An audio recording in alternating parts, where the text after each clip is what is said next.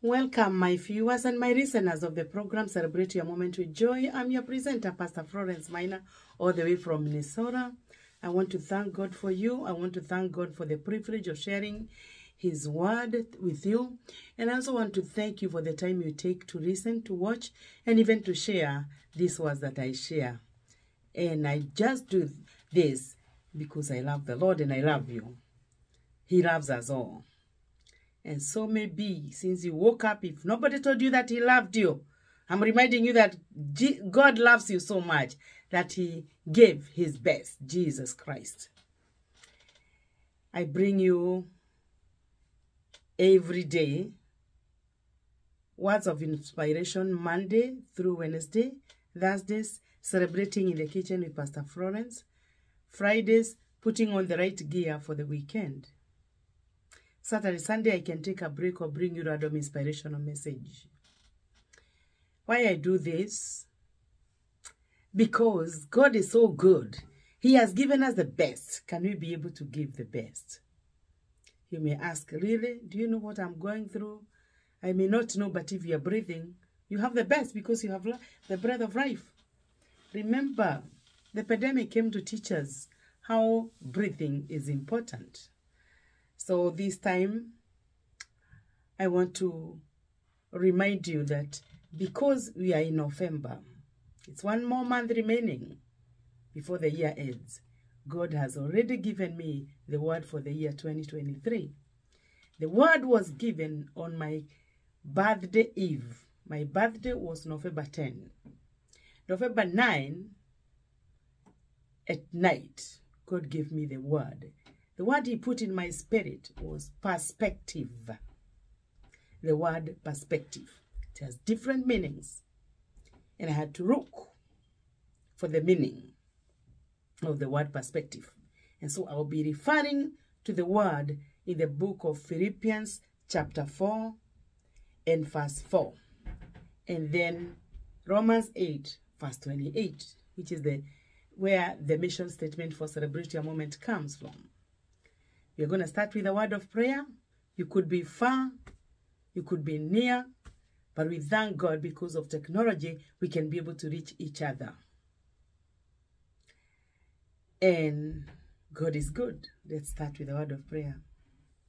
Father, in the name of Jesus, I want to thank you for the privilege of sharing your word. Thank you for this day. Thank you for this hour. Thank you for this month. Thank you for this far you have brought us in the year of 2022. As it's coming to an end, I thank you because you've not been silent to my soul. You have ministered to me and you have whispered a word for the year 2023. And here I am, generously sharing with your people, for you've given me freely, and freely I'm giving it out. May the words of my mouth and the meditation of my heart be pleasing to thee, O God. May I speak in a way that my viewer and my listener will be able to comprehend and meet them at the very point of their needs. In Jesus' name, amen and amen. This is what the Bible says in Philippians 4, verse 4. Rejoice in the Lord always. Again, I say rejoice. I'm going to stop there.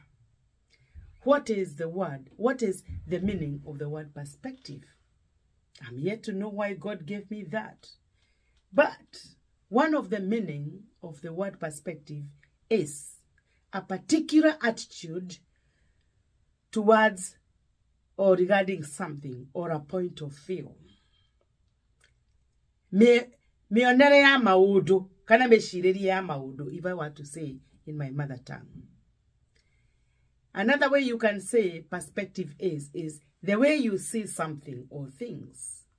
Or a way of thinking about or understanding something. Okay? A good example is history is written from the editor's or author's perspective. Now, the Apostle Paul says, rejoice in the Lord. And again, I say rejoice. We used to sing a song.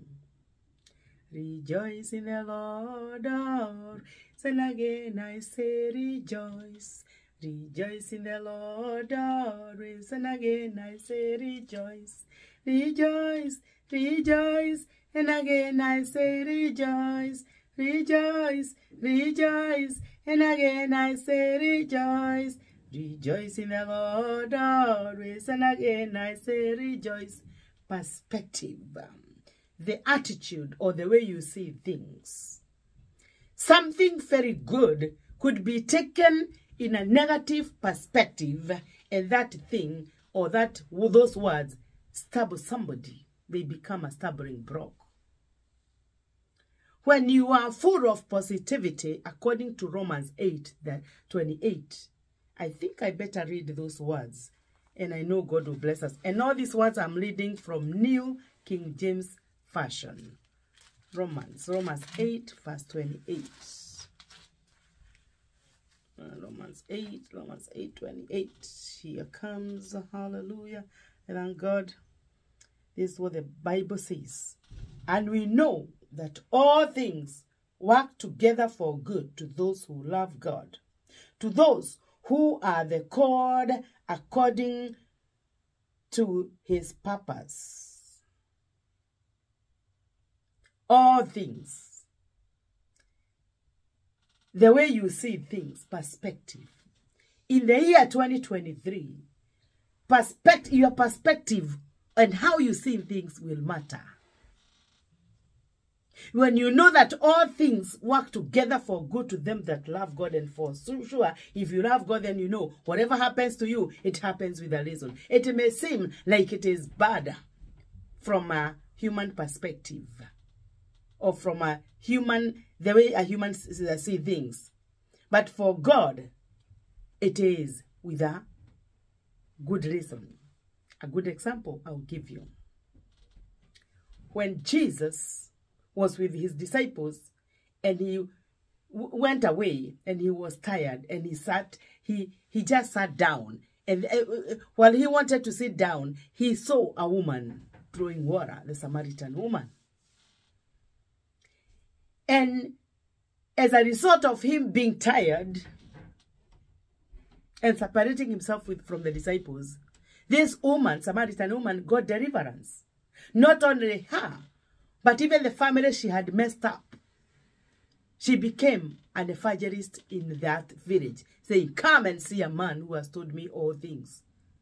Just like you can sing that, Johnny muone Yesu yumwema, Johnny muone Yesu yumwema. Oh, come and see, oh, come and see, oh, come and see, oh, that is God is good. Ukaimone Jesu ni mwega. Ukaimone Jesu ni mwega. When you have the positive attitude, nothing will ever bother you. I want to give you a good example. David, a shepherd boy, sent by the father to go and look or check on his brothers. And he was not also sent empty-handed. He was given some food to take to them. And when he went, a chance arose, and he heard the Israelites were being blasphemed by the Philistine, the uncircumcised Philistine, as David called him, Goliath. David did not just see a giant. He saw an opportunity that God could use to glorify himself. So, perspective will see obstacles as opportunities. When you have a positive attitude, whatever happens, whatever is meant for bad, you turn it around. The way you see things, the way you interpret things. May the year 2023, as we are about in less than 2 months, in 1 month and a half, we will be adding the year 2022. And remember, from the beginning of the year, I started sharing the word that God had given to me, that the year 2022 is the year of taking over. I don't know what you have taken over. I don't know whether you have taken over your negativity and turned it to positivity, but I want to remind you, your perspective matters in the year 2023. How you be seeing things, how you be taking things, how you be taking advantage of every opportunity that comes. Every message that you hear and you say, Lord, this is mine. You'll be running with it. When you learn with it, you'll be able to know that where others see obstacles, you'll see opportunities. Where others see negativity, you'll be seeing positivity. Where others see like they are being hated, you'll be seeing a place where God can show himself as the ultimate lover of your soul. Perspective.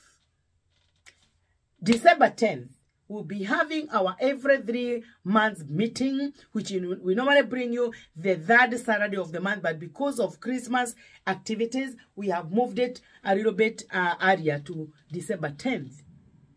You have no reason to miss if you are far, because it's going to be via Zoom. The flyers will be coming out, and follow. You'll be able to get the way to log in, to sign in. It will be 11 a.m. Central Standard Time to 2 p.m. I have a servant of God who is an author, who has authored a book, The Secret and Power of Praying the Lord's Prayer. You don't want to miss that.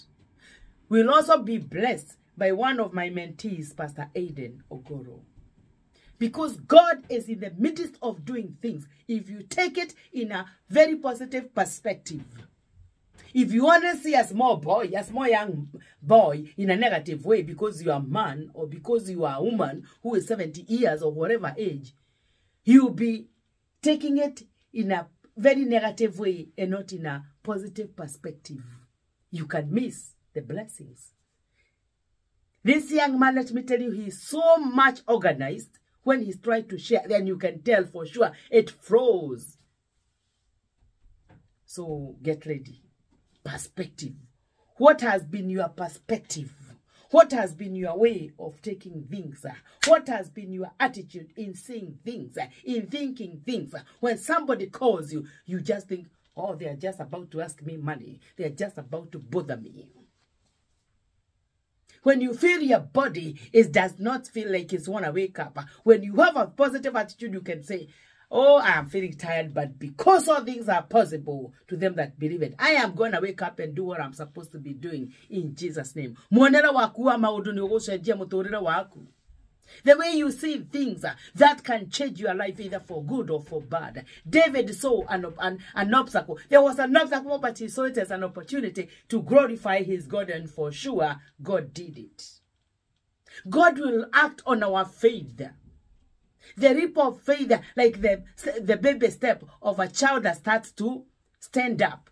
As a mother of 3, I know what it means when they start to make their first step to stand up.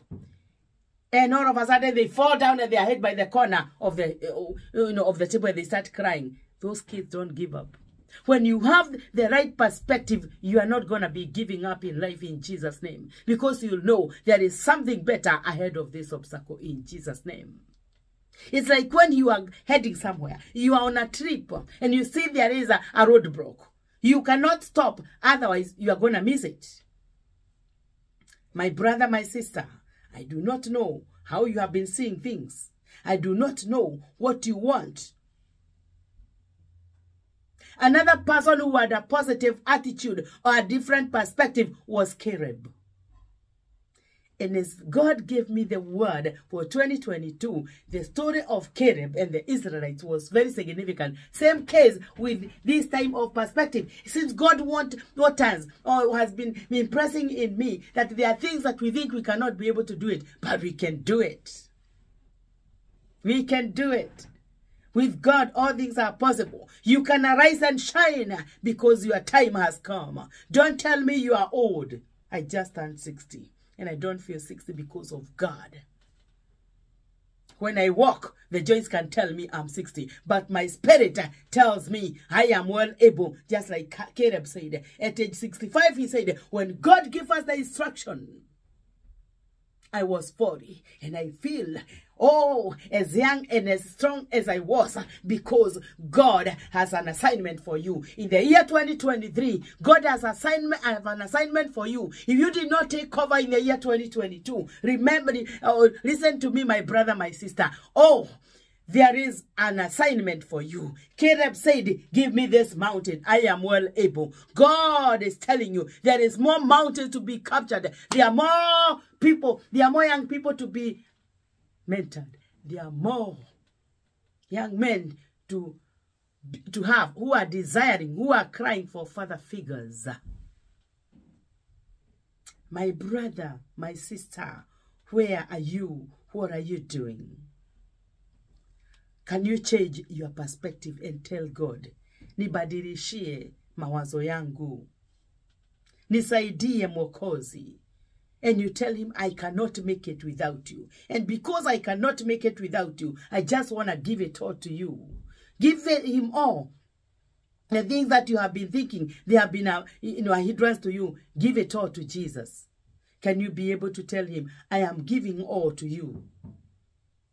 I'm going to sing this song, and I know God will bless us together. I give it all. Hallelujah. Let's see whether he's going to pray.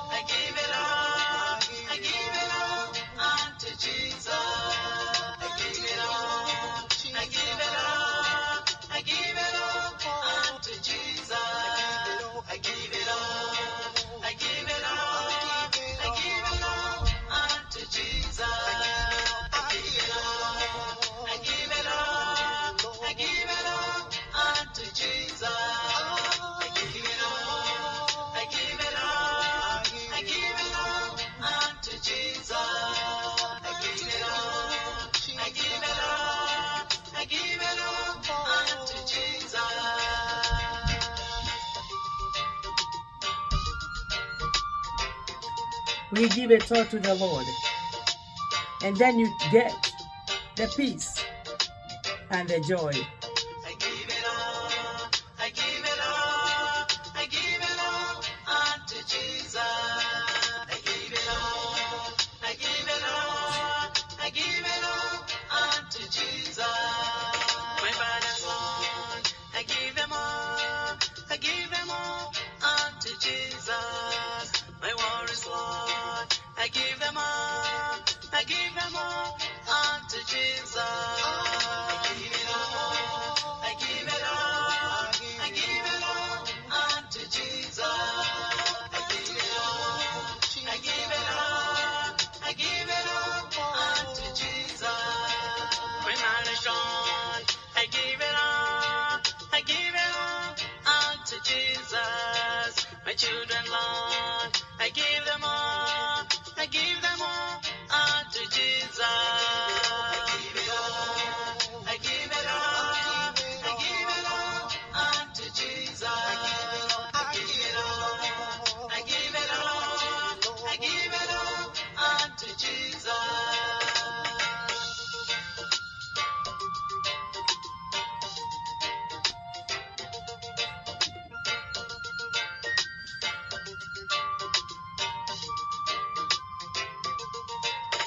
struggles, Lord, I give them all unto Jesus. My sorrows, Lord, I give them all unto Jesus. I give it all unto Jesus. I give it all unto Jesus. I give it all unto Jesus.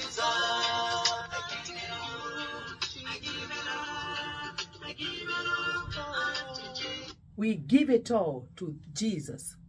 We take everything for the glory of God. And no matter the challenge that will come, the mountain and the valley, as long as you know that all things work together for good to them that love the Lord, and you have changed your perspective, it will be well with you. You'll be having peace in the midst of the storm, and people will be wondering, wow, really? And when you share what you have gone through, can you imagine David, just a shepherd boy? He was being blasted by his elder brother. But he did not just take it like anything. You know, the enemy would like you. Everything that you hear, it breaks you down.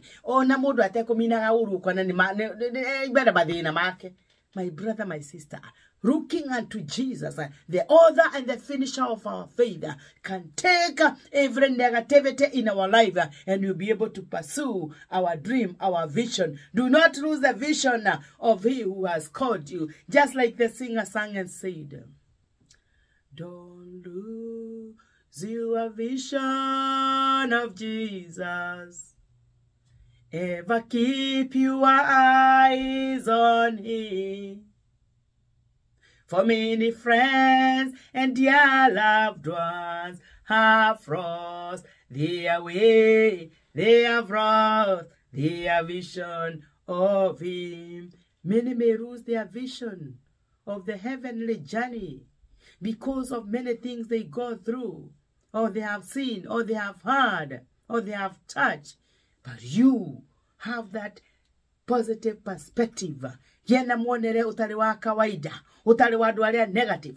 And for you to remain focused, you must get away from people who are always negative. Mona go mahitia. You know, there are some people, there is nothing good they'll ever see from anything. January, they see wagi. February, makona wagi. December, you know, stop it. Perspective matters. Your perspective matters. And I'm going to end there. I'll be sharing as the Lord guides me. Again, this is the word that God has given me for the year 2023. And I'm sharing it with you. Goru katet. I'll be bringing as the Lord guides me before we enter the new year in Jesus' name. Father, I thank you.